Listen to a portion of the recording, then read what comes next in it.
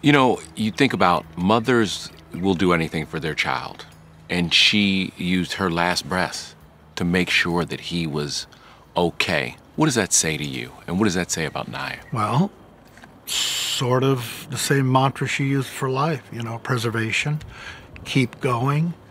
When things are hard, you keep pushing, right? It just shows you the strength of the person. How do you talk to him about his mama? And I see that he asks about his mama all the time. He does. I'll tell you, Nikhil and Ryan are doing a really great job, right? Tough situation, especially because he was there. It's not like you're talking about a ghost that's floating around, right? He's got memories as well, but boy, is he coming around, right? Really strong kid. We handle him and we talk to him just like he's a 5-year-old going on 6. It's no different, but when he wants to talk about his mother, we talk about his mother in conversation. He's growing up and handling it really well.